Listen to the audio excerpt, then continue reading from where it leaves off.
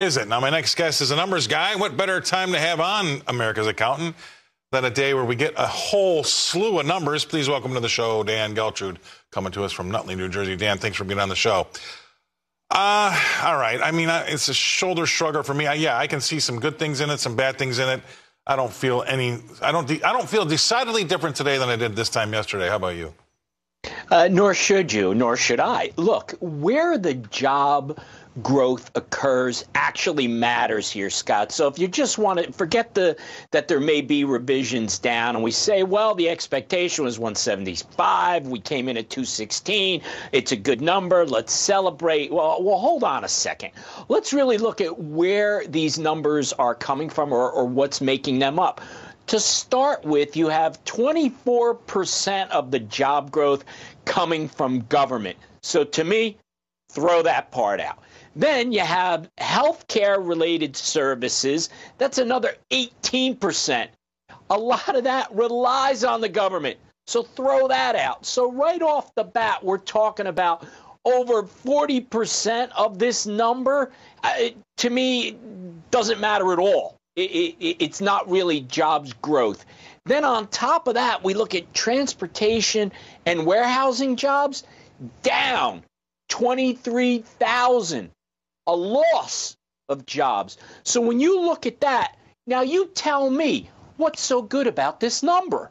Not much. They keep trying to tell me to be excited. It just depends, I guess, what side of the aisle you're on. But there's pundits out there saying we need to celebrate these things. And again, like I said, you're going to read the newspapers tomorrow about 216 created when we expected 175. So there's going to be a little bit of a hullabaloo about that. And then also a 40-year low in unemployment from 3.8 to 3.7. I mean, there's going to be a hullabaloo about that as well.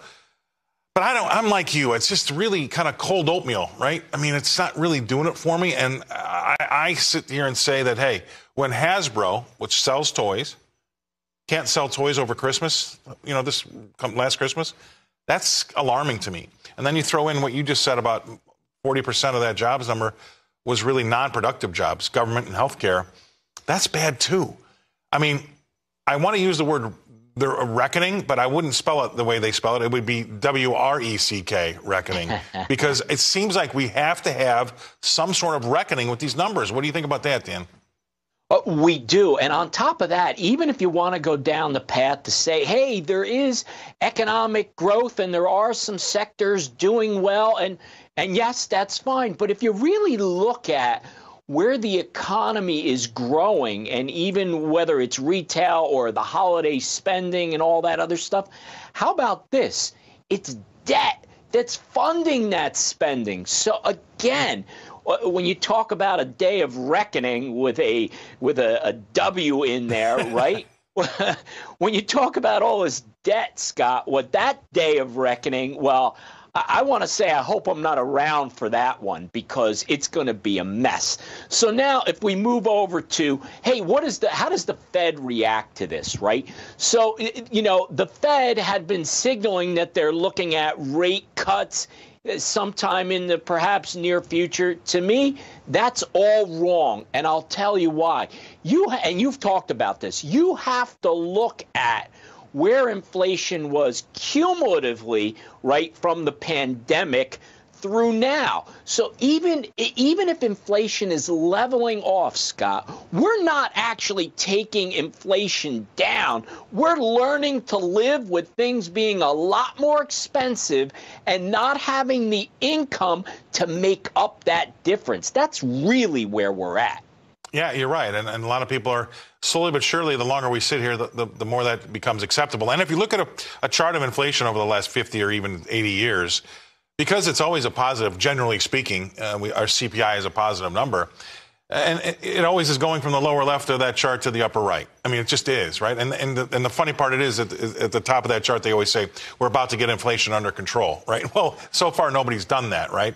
And that's the issue here is you're right, that compounding of inflation. And what does that put in the Fed's mind about interest rate cuts, number one? Number two is, last I've been doing it a long time, 37 years. The Fed usually kind of shuts it down 6 months before an election, too. And the way that they're talking about rate cuts are almost talking about one a meeting next year or this year. So where does that put this rate cut talk? I mean, I never was on board in the first place, but it seems to me that there's got to be at least a dent in it. Scott, you bring up an interesting point, right? So if they're going to start playing around with the rates, presumably starting to bring rates down right before an election, who benefits from that? Well, the incumbent is going to benefit from that because that should be stimulating the economy when that's not the place we want to go. Right. Because by doing that, it's going to create more inflation. So I'll just give you a hypothetical.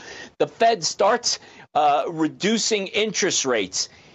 And it doesn't work as far as for the benefit of the incumbent. Now you have a new president coming in with, guess what? More inflation. There you go. That's exactly what could happen. That's the problem because we're at still 3.1%. We haven't got it licked by any means. And that last mile always ends up is usually the hardest one, right? So anyway, thank you very much. Happy New Year, Dan. We didn't get to see you on Monday. Dan Geltrude coming to us from Nutley, New Jersey. He's America's accountant. He got us through all those numbers. All right.